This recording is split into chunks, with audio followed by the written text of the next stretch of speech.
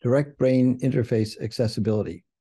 The first panel of day 2 was focused on direct brain interfaces and accessibility. On day 1, we heard about advances in DBI. This day 2 panel looked at the implications of those advances in DBI over the next 20 years, discussing potential new barriers as well as new opportunities that they might provide. Speaker bios are at futureofinterface.org/bios. So my name is Ed Futrell. I manage the ability team at Microsoft Research. We're a small group of researchers really looking at how to use technology both on behalf of and directly usable by people with various kinds of disabilities. And it is my pleasure today to moderate this panel of some really remarkable people looking at brain interfaces. And the title of this is Direct Brain Interfaces. And what we're really wanting to do here is to start to pivot not just about the technology of brain interfaces, but thinking about how this can be used sort of for accessibility and for people with disabilities. So the 6 people on this panel, which hopefully everybody's here, looks like we are, excellent. I will apologize a little bit if I mispronounce folks' names, but I'm going to do my best. We're going to start with, I'm going to first off just read off the names of the folks on the panel. Then we're going to have everybody sort of like just speak a little bit about, introduce themselves, who they are, and then we'll just start a discussion. We've got a few questions, and hopefully we'll be able to harvest some awesome questions from folks on the call here. So we'll start with Andreas Forsland. He's from Cognition. You may have heard from him yesterday afternoon in the panel then. Second, we have Aaron Solovey from WPI. This is the Worcester Polytechnic Institute. Jose Millan from University of Texas at Austin. Martin Pistorius from the Carton Charitable Trust. Sam Michalka from Olin College of Engineering. And then we have Sukley Liu from USC, the University of Southern California. All right, so let's just start maybe with Andreas. If you would like to introduce yourself, tell us a little bit about yourself. Hi, my name is Andreas Forsland. My background is user experience design. I started my career in 1995, so I've been designing user interfaces for Web 1, 2, and 3, and all kinds of interesting novel things along the way. I'm currently working, I'm founder and CEO of a company called Cognition, and we're making XR more accessible. We're designing a headset that combines augmented reality, brain-computer interface, and large language models. Specifically, it's being designed for people with motor and speech disabilities, such as ALS or stroke or traumatic brain injury, as a wearable speech and environmental control device. So that's my background. Excellent. Aaron. Okay, hello everyone. I'm Aaron Solovey. I'm an associate professor of computer science at WPI, which is outside of Boston. However, I'm actually in Israel right now for the term, doing a project center. So this is the evening for me. I'm also affiliated with several interdisciplinary programs at WPI, including neuroscience, interactive media and games, bioinformatics and computational biology, and robotics engineering. My research is in human-computer interaction, and I do work on brain-computer interfaces as well as other kind of emerging interaction techniques. Most of the work I do involves dealing with noisy sensors and trying to make some meaning out of them for human-computer interaction. So I've done stuff with also with textile sensing, radar sensing, and I'm doing some work with VR and AR. But a lot of my work is on brain sensing, particularly with FNIRS, functional near infrared spectroscopy. I'm sure we'll talk about that a little bit more later. Yeah, I'm looking forward to the panel. Excellent. We'll move on to Jose. Hello, it is a pleasure joining you for today's conversation. My name is Jose Millan. I am a professor at the University of Texas at Austin, both in engineering and in neurology. Most of my work is on BCI based on EEG, electroencephalogram. And over almost 30 years now, we have been developing systems as assistive technology, in particular brain control robots for different people. And the trend or an emphasis that my work is taking now is longitudinal studies involving people with severe motor disabilities, where we have been showing that they can learn to control any kind of system, wheelchairs included, and also translating all this work to the realm of neurorehabilitation, in particular stroke motor rehabilitation. And something fundamental that we have been discovering along this journey is that the BCI is not only a new communication, a new control means, it is that by learning how to use the BCI, people modify volitionally their brain signals, and this leads to brain plasticity, thus recovery. Excellent. Martin.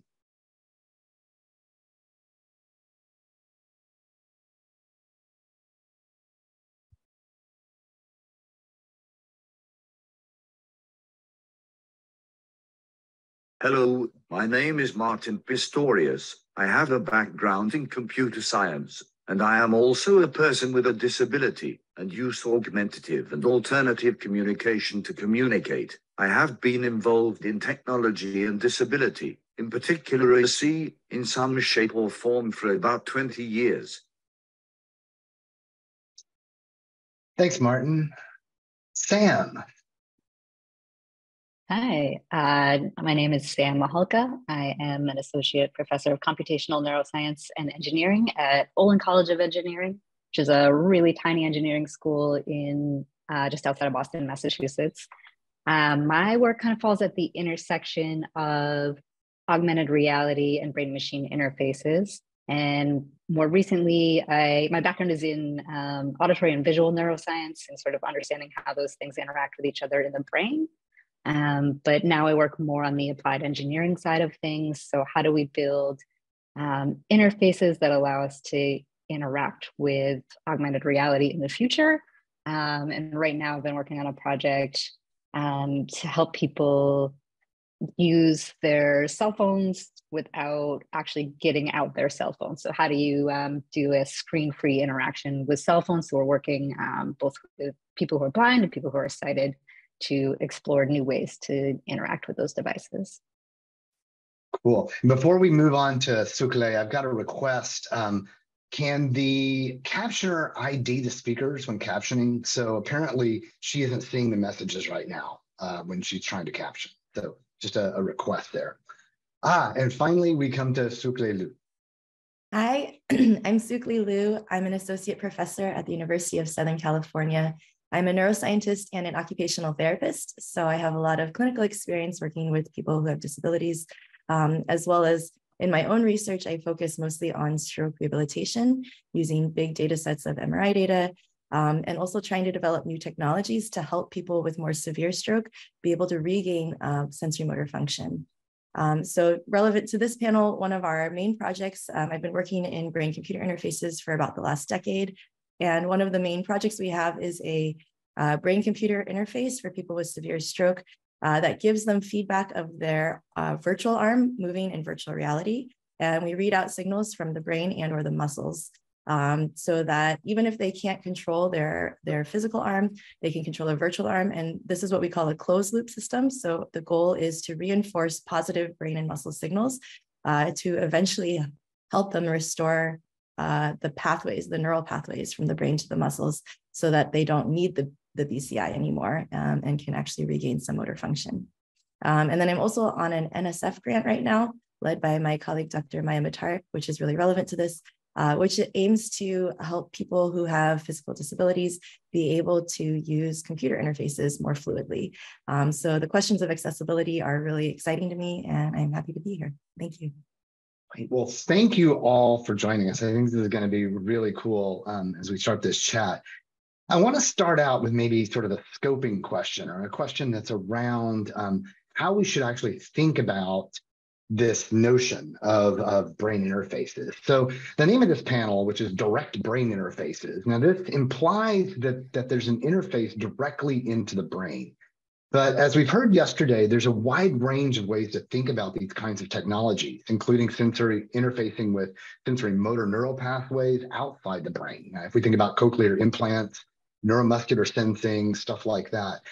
Now, the question is, and I should say that this also, there's a wide range of these things, from sort of these more non-invasive techniques like FNIRS and EEG and MEG, all the way into more invasive things like ECOGs and things with deep brain implants and stuff like that.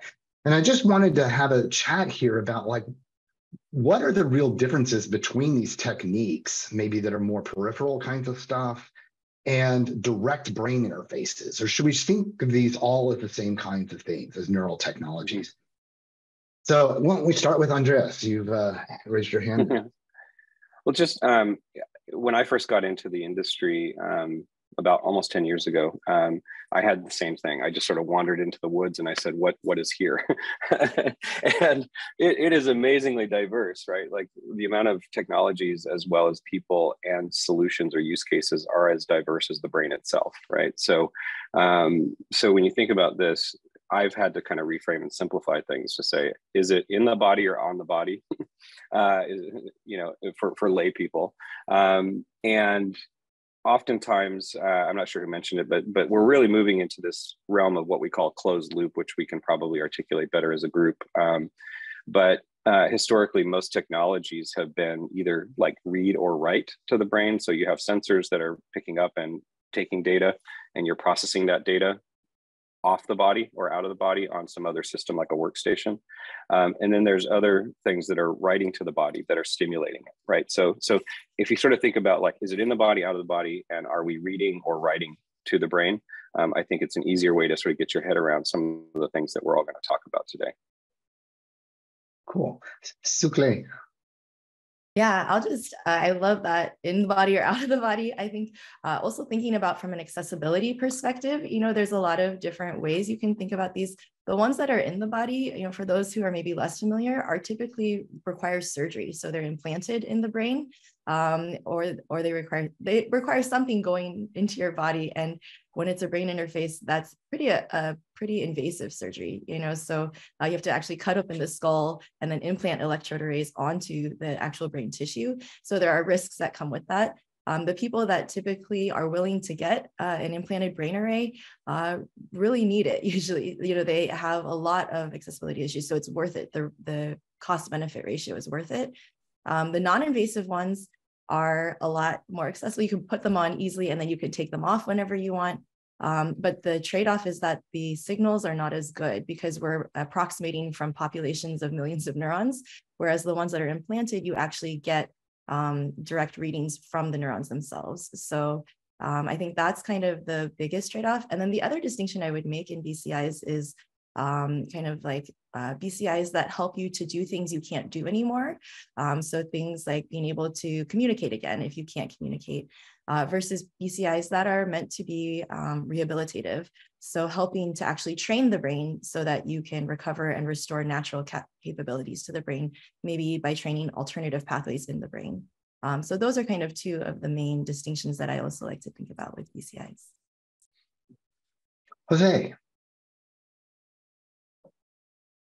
Well, let me add a little bit to all this very nice framework that we have right now, is that little by little, the borders between invasive, non-invasive, write, read are becoming more diffuse.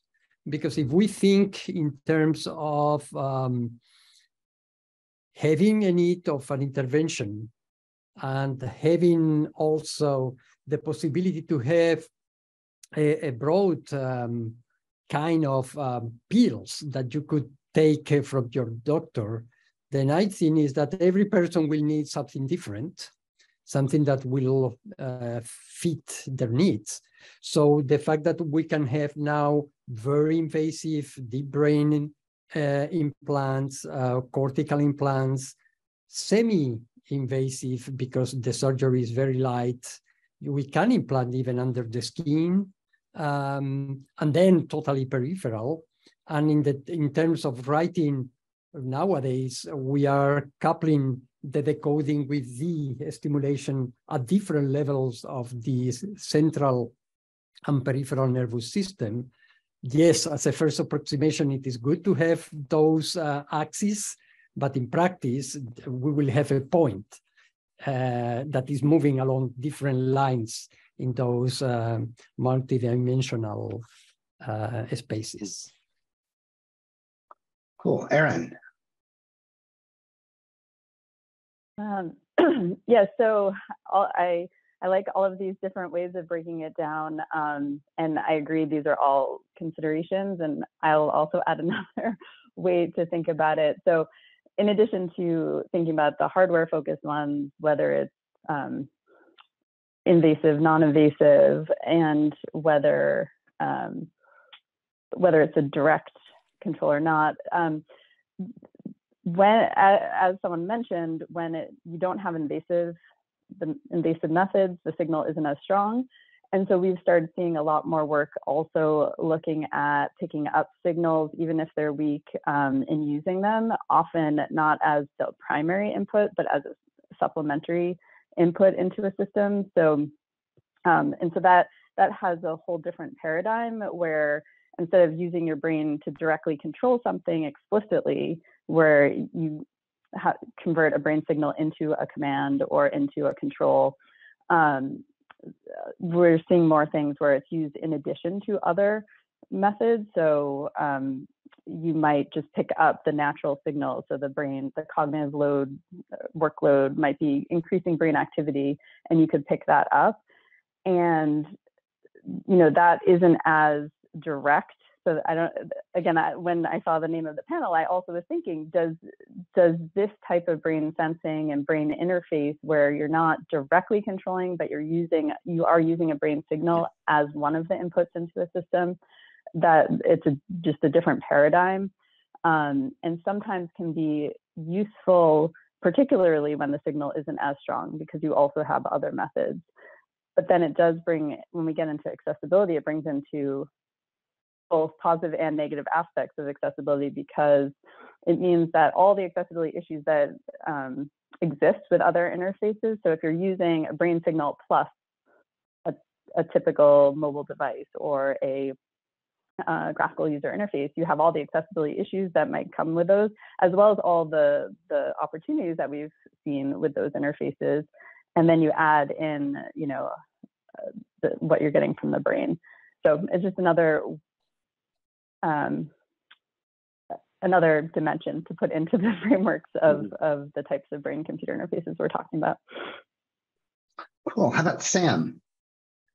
Yeah, thanks. I want to build on something that Erin was saying, thinking a little bit more about as we build more brain-machine interfaces, having those be context aware is another dimension of this. So combining this with sensors like cameras or audio sensors to take into account the environment that you're in opens up all kinds of questions about privacy, as well as some really powerful information about how your brain is reacting, and that opens the door for systems that can react to your individual situation and the way that your brain or body is responding to something. And so this question of like direct brain machine or direct interface within the brain, or some of these more peripheral sensors, I think it really comes down to what it is that we're trying to measure and finding the least invasive way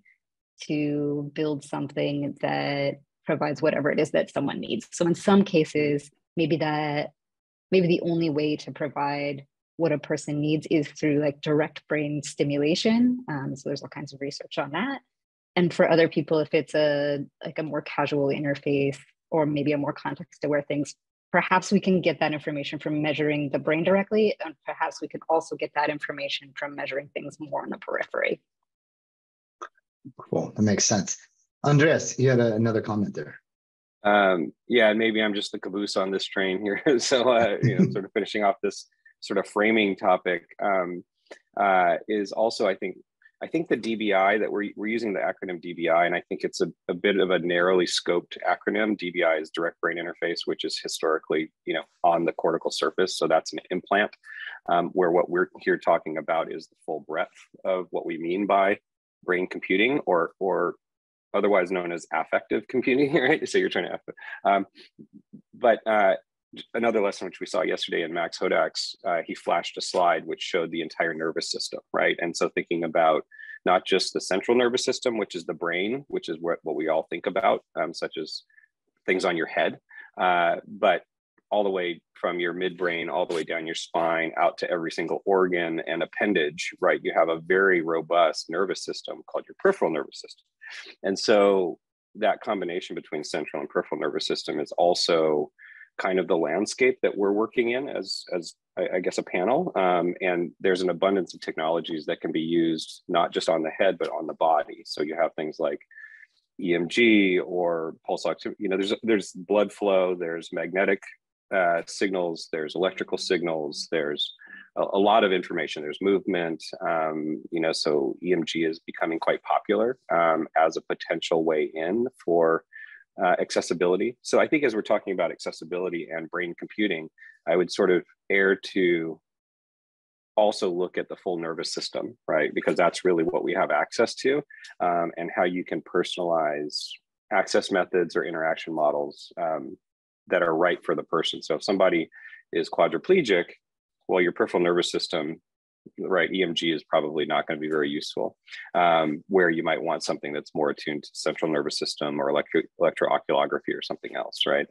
So just something for us to sort of think about the breadth of the full mind body. So it's interesting, to hear you describe that. It sounds like you would actually broaden this out to far more just general physiological sensing, where, in the field, you have sort of some of the folks that are really focused on BCI is like it's the brain, and that's what they really care about. There's like a religion. It's like a faction, right? You have sort of purists, and then you have people who are practical people in the field that are trying to translate things into useful everyday applications. And so I think, and when I look at, I think most of you folks' work, it really seems to be far more of like, well, what can we do that's going to actually help people and be useful?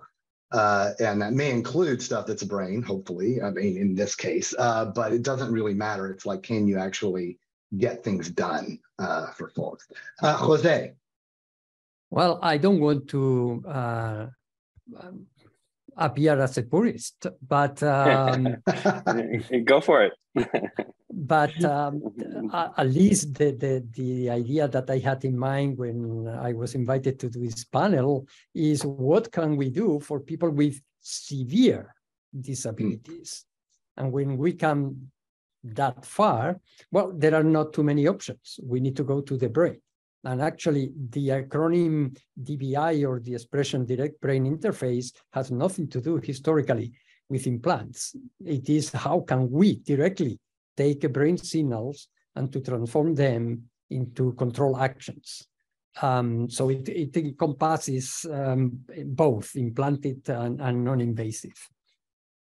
So something that I would like to highlight is that our experience shows that, yes, we could extract many contextual information from brain signals that will tell us, for example, the level of fatigue of the person, so that eventually we can say, okay, time out, you better go to bed for today, because there is no much more information that we can get from your brain or from your peripheral signals, depending on what signals you are using.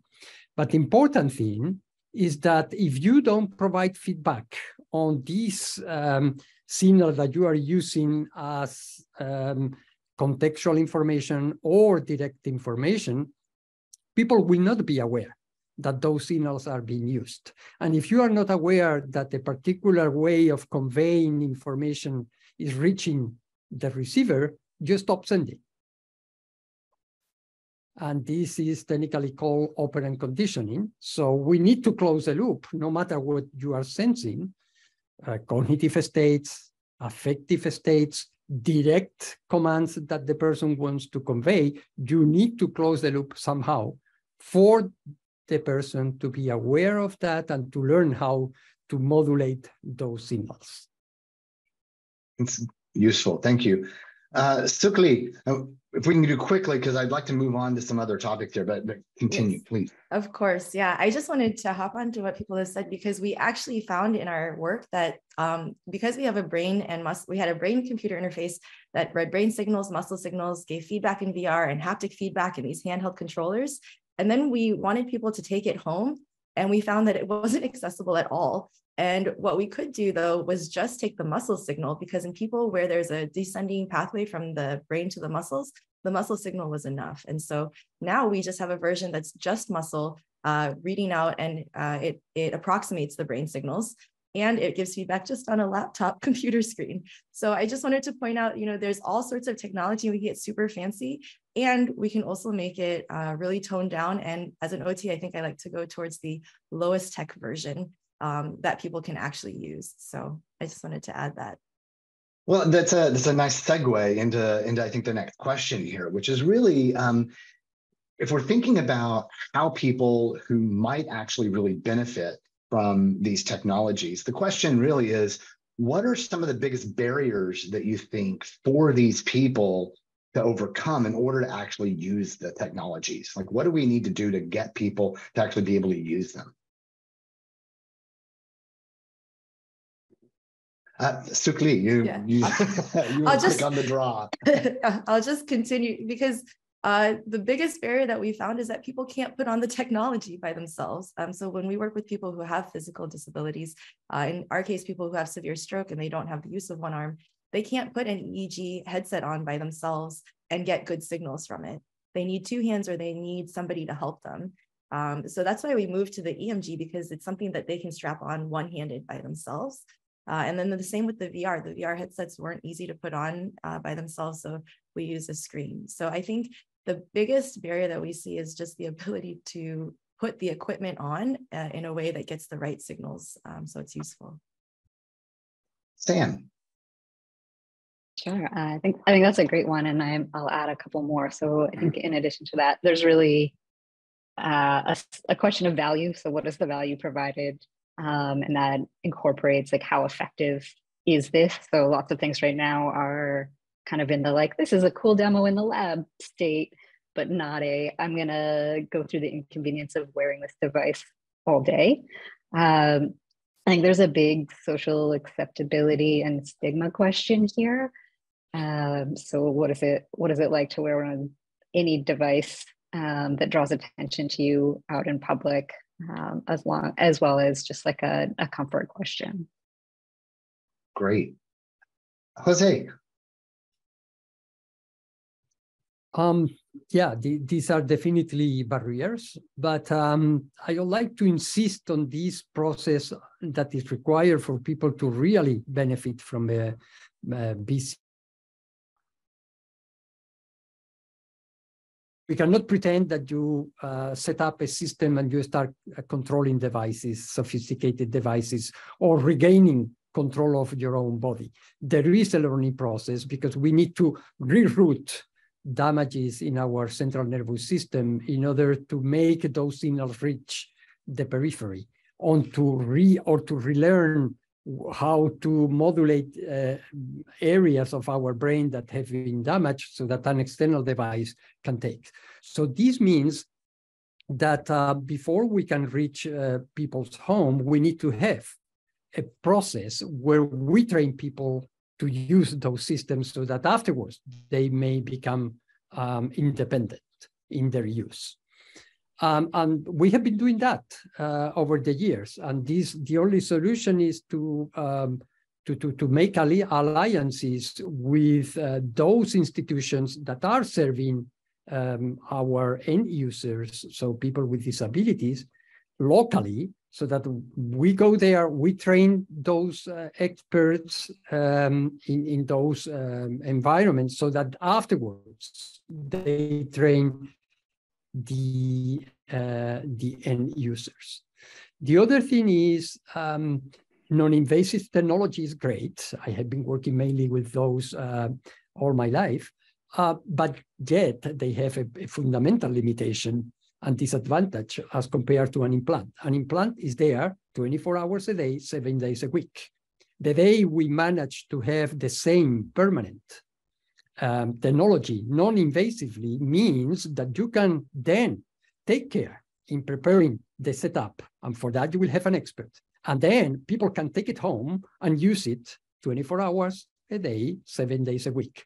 Now, I am not saying that we are there yet, but in particular at the UT Austin, with colleagues, we are working on new EEG systems based on new materials that can remain at least for several weeks operational permanently. And this is the time frame, for example, for neurorehabilitation that takes a few weeks as an intervention. Andreas. We could talk for 2 hours on barriers. So, you know, it depends. So if you're talking like the bigger picture, right, we're talking about, could BCI be used by 8 billion people, right? So there's that barrier, right? But then there's, which is mass market or mainstream. And then you look at restoration, right? So rather than just as a everyday object for everyone, thinking about AT or assistive technology, the barriers are more narrow and achievable, but they're still complicated. So I think some of the barriers have to do with the actual user, but many of the barriers are outside of the user or beyond the user. So things like, can I even get a device nearby? Can I try it before I buy it? You know, where are you going to go find a BCI, right? You're going to have to go into a lab. You know, you can't just go to Best Buy and go pick up a BCI. It's not that easy.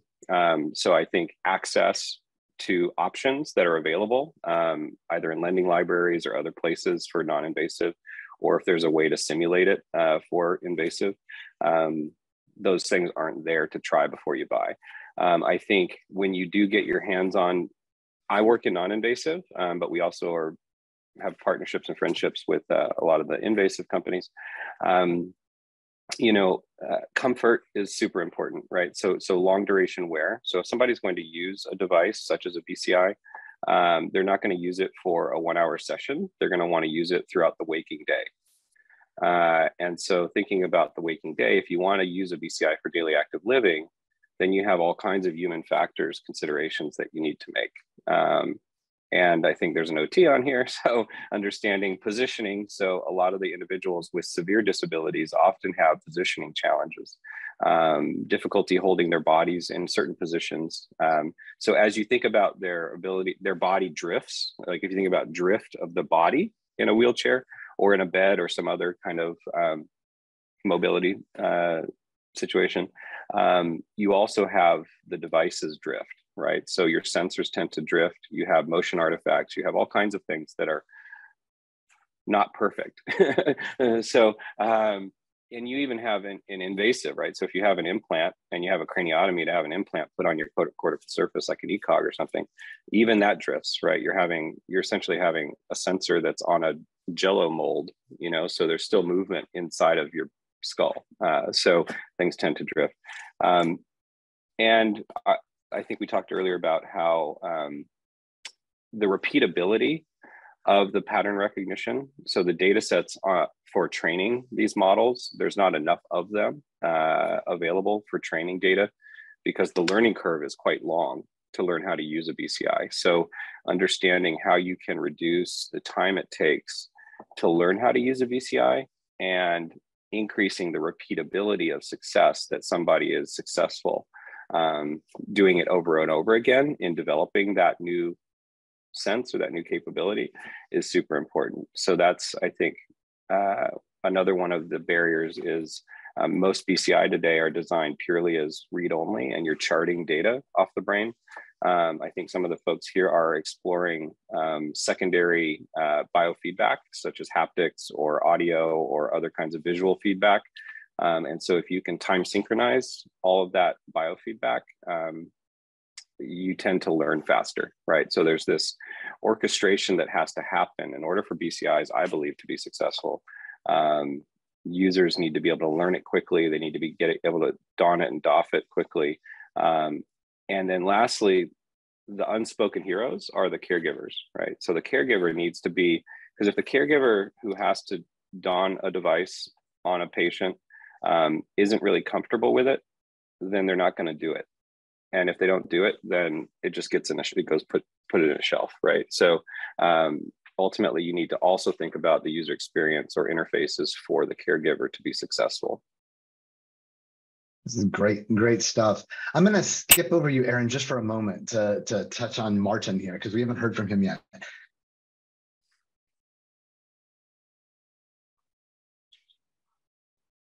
And as mentioned, the practical aspects of using them, but also you find with systems that need someone to help you, is you train one person who supports them, and that person leaves, so you start again. So you almost need it to be more intuitive. And I think cost is also a barrier, at least when you're talking about actually get someone to use it.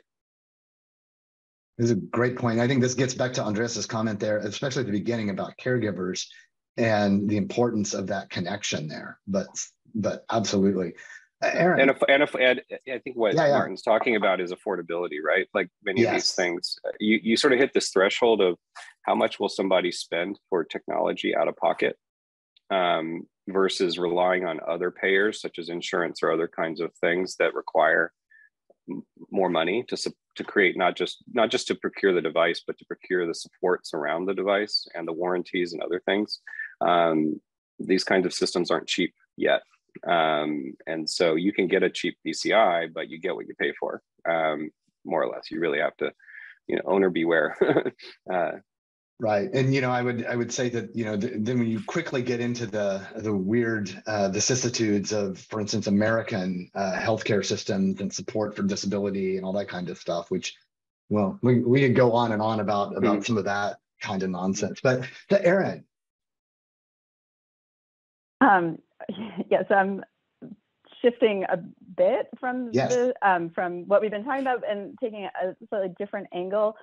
So, the question you were asking is what barriers could these direct brain interfaces or brain-computer interfaces create for people with disabilities? And so, coming from the non-purist BCI view, where if you can believe that in the future, maybe BCIs are widely used across diverse users and aren't specifically designed. So there's the ones specifically designed for particular impairments and things like that. But now we're starting to see all this emergence of BCI for video games, for people at work.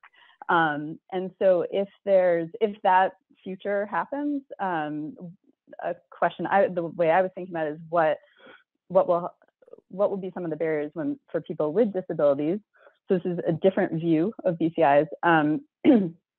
And I think there's a few issues that I see with that. One is just the general issue that we have across all brain-computer interfaces, which is that to have accurate brain-computer interfaces, we need a lot of data. And a lot of these rely on machine learning models to convert some brain signal into something meaningful. And if those data sets of brain signals are coming not from people with different backgrounds and different cognitive abilities and different diverse abilities in general, then these brain-computer interfaces just might not work well for people who have disabilities. So I think, as with all machine learning based systems, we know that we really need to build these huge diverse data sets in order to make them work, and that includes people with disabilities. And then another issue I was thinking about in that future of everyone having a brain-computer interface, another issue might be that some conditions might become more evident when we connect directly into the brain that maybe hadn't been obvious, or people could get by and not have to disclose that. But then when we have this brain signal coming, it might expose particular cognitive issues or other mental health issues could come along with the signal. that we're getting in these. So these are just some views of if direct brain interfaces or brain computer interfaces are used by a wide amount of people, what will that mean for people with disabilities?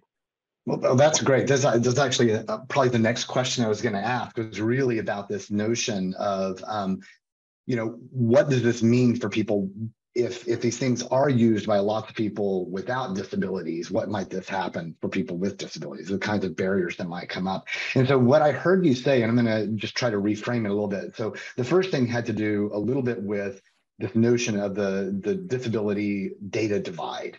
And the notion that as we're building large machine learning models, we have to make sure that we actually get appropriately representative data sets of all these different people, and people can get left out.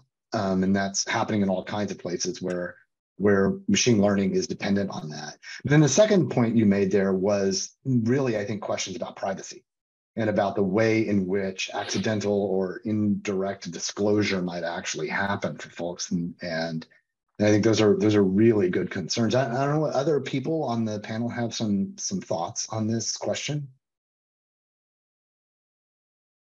Yes, Jose. Well, definitely I share 100%, if not more, this issue that most of the research done today in the field of BCI is conducted on people without disabilities, and this doesn't generalize necessarily to people with. And not because their brain is damaged or whatever, because a fundamental principle of BCI is that you will pick up whatever signal the individual person can modulate that and to transform it into a command. So this is not the main principle. The main principle is that many of the interfaces are designed to work for people without attentional lapses, without muscular fatigue, ocular degeneration, and people with disabilities may suffer from one or several of these conditions. So, and then I want to make the point that the brain-computer interface and the coding in particular is only one brick in the whole system. This is a complex system whenever you are interacting with something. So human factors, how you design the interface as a whole, how you will be providing feedback, et cetera, these have to be designed for specific categories, so, because otherwise they cannot use it. Not because they cannot generate brain signals, but because they are lost. Thank you. Andreas. I think we work with hundreds and hundreds of people with disabilities in testing some of the work that we're doing.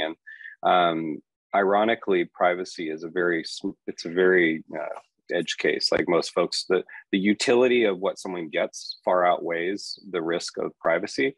What we see is most commonly if it's very clear and available for the user to understand, like there's transparency and disclosure to say, I'm opting in to share certain information in exchange for utility. It's the opaqueness of these decisions, which I think is really off-putting. So as long as the user or the person that's responsible for the user is clear around what the trade-offs are, then normally that stuff is a non-issue.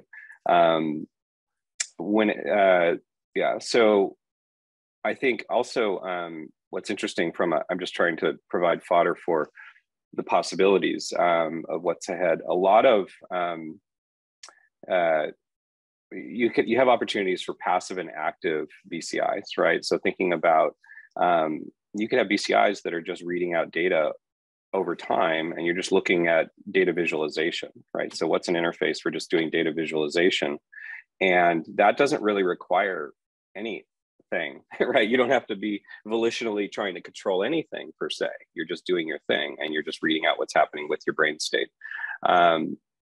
Then there is sort of a sliding scale of how real-time and how accurate does something need to behave as an active controller.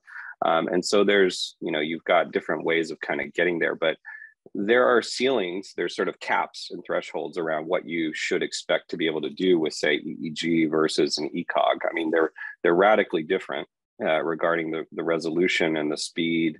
You're talking about single neuron level sensing versus like seeing the Golden Gate Bridge through a foggy day, right?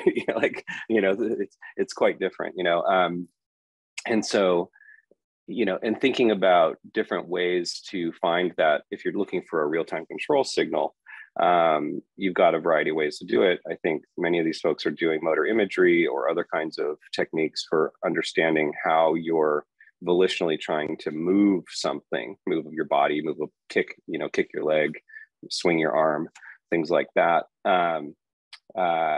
versus evoked potentials or event-related potentials, right? Where you might have external stimuli that you're injecting signals into the brain or into the body, and you're seeking to parse that synthetic signal out of the natural BCI data, which is much faster, but it's also more fatiguing, right? So there's all these trade-offs in the interface between trying to do passive brain sensing, highly active, highly fast responsive control signals, volitional versus evoked. And then another thing I would also think about is that there are systems that, like most of the BCIs that are in the market today that you can go buy, are mostly designed for things like meditation, for sleep. So you're thinking about using the data from the BCI for decision making and behavior change. And so you sort of think about that from a wellness perspective or a health and well-being perspective. Mindfulness, yoga, things like that, mental state, calming yourself. And so those don't really require high-speed, powerful systems. They can be done with off-the-shelf microcontrollers and cheap electronics, basically, because you're dealing with slow wave processing, don't require big batteries, a lot of capacity.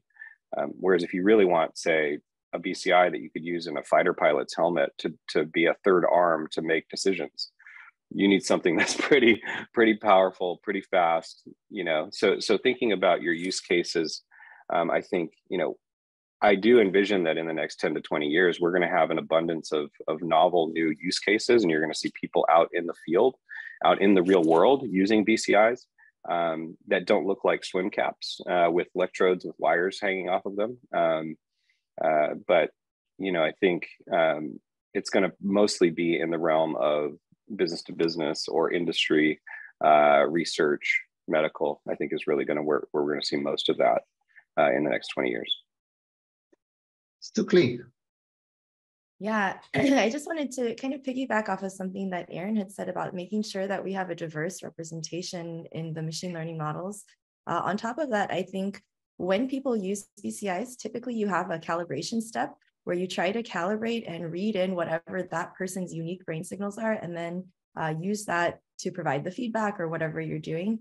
And I think that we have to be very aware of making sure that the calibration step is accepting of diverse signals for what people want to do. I think that goes back to what Aaron said about making sure that we have a baseline that is diverse, so that we kind of have a range that we're looking for that's within each person's capability. Otherwise, we've done a lot of research on implementation science and how do we implement the BCIs in people's homes and what are barriers to people actually using them in their homes. And the biggest thing is that if the calibration fails, they don't want to use it, and they don't have a way to fix that part. So I think it's something just to be aware of. Yeah, I mean, as a follow-up to that, we've seen the same kind of thing with eye tracking. And whenever you're using eye tracking within the this kind of, I mean, it's, that's maybe one step shy of direct brain interface, but you're now using sort of eyes for a thing that they're not really used to using, which is direct interaction. So yeah, that's a great point. Yes, Andrea. I'm going to try and be really short because Martin has his hand up, so I'm going to try and just slip this in. But on that point, ironically, most of what we're talking about here is digital experiences and digital interfaces. But ironically, the weakest link in the chain for BCI is the analog, right? It's the actual electrode to body contact, which is the that's the make or break essentially for all BCI systems, is how good is the biocompatibility and the impedance and some of the characteristics of the actual sensor itself. That's a great point. Martin.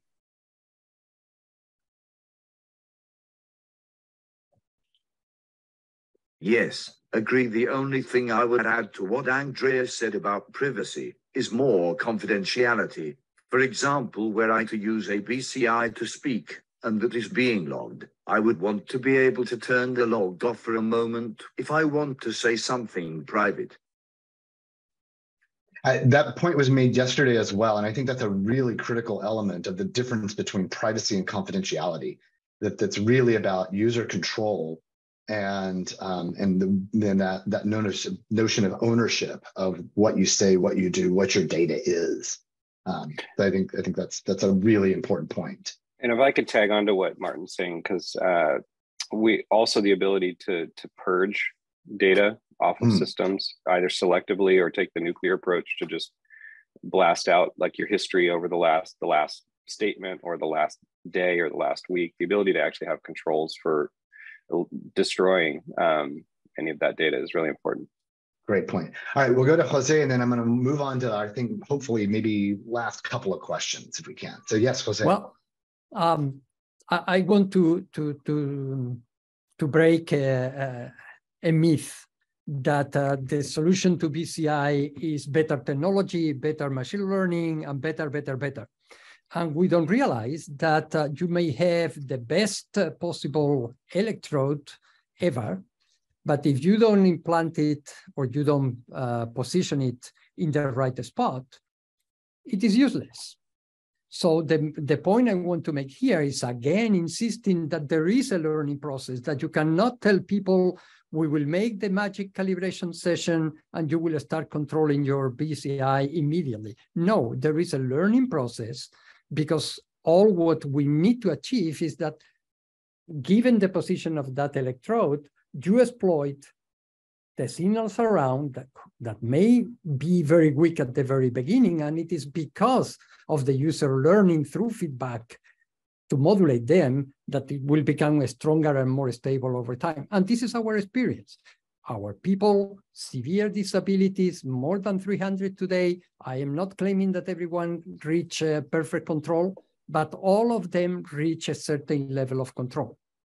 All right, so I'm going to bring up a question that I think several people have mentioned in chat, and yesterday came up a couple of times. And so many of the technologies we hear about using neural interfaces of various sorts are focused on sensory motor interactions, things like cochlear implants or things like deep brain implants for people with motor neuron diseases like ALS and stuff like that. But yesterday we heard people talking about things like mood regulation, about cognitive function, depression, OCD, anxiety, or maybe attentional control of systems or conditional understanding, cognitive load.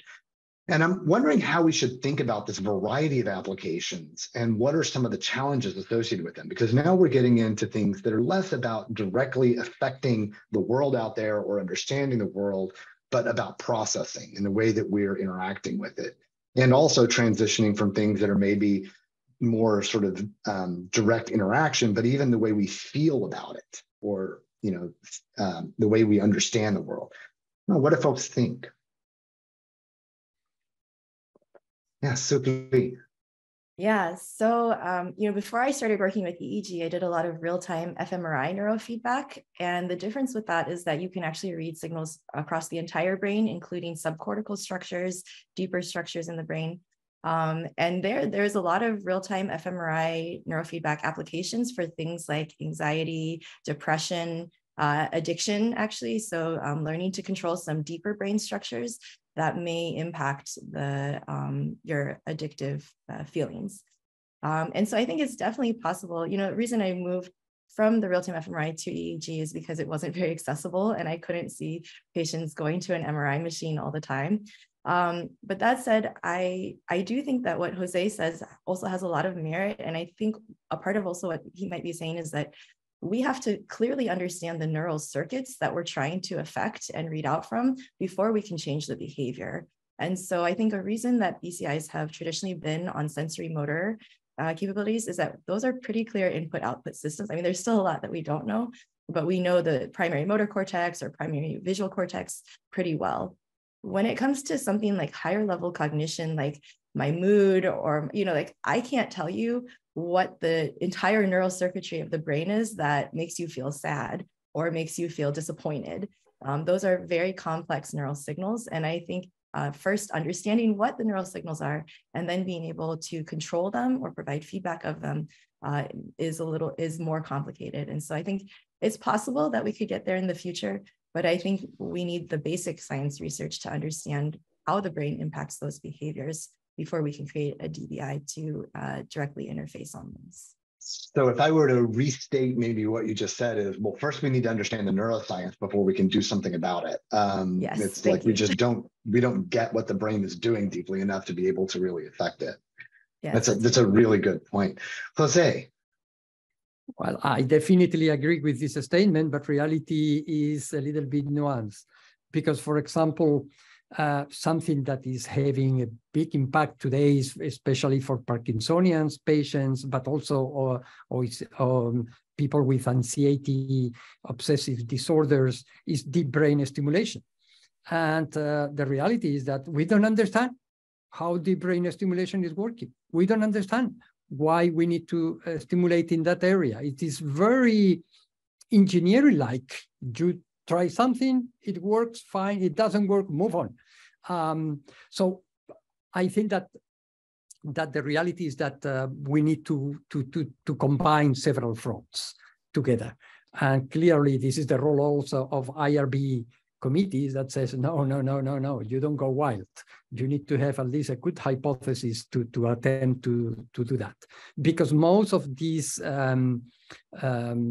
cases or conditions are treated not by asking people to learn to self-regulate broken or pathological rhythms across different areas. It is they are based on stimulation. So here we are reading, writing, because the new protocols are based on closed loop stimulation. You detect a pathological pattern in a given part of the brain, and then you stimulate, not necessarily over there, you can stimulate elsewhere in order to attempt to adjust and make those patterns more healthy. Very good, thank you. All right, last question. I think this will, because I think we're nearing the end of our time here. And this is, I think, getting a little bit down to both looking forward, but also sort of where the rubber meets the road, as it were. And I'm just wondering, like, what kinds of barriers for people with disabilities do you think neural interfaces will be most important for addressing going forward?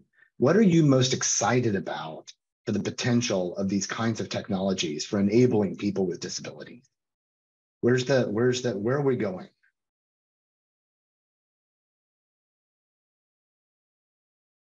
Sam.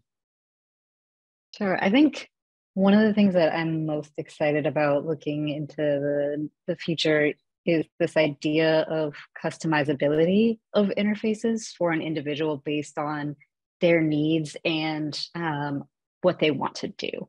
And so I'm excited about systems that can adapt with a person to become their assistant, to help them do what they want to do, while also understanding where they're at a particular state of time. And that can change both in the short term, I'm in this condition or I'm in that condition. It can also change in the long term as we all age. And that's even more profound when you have a degenerative disease.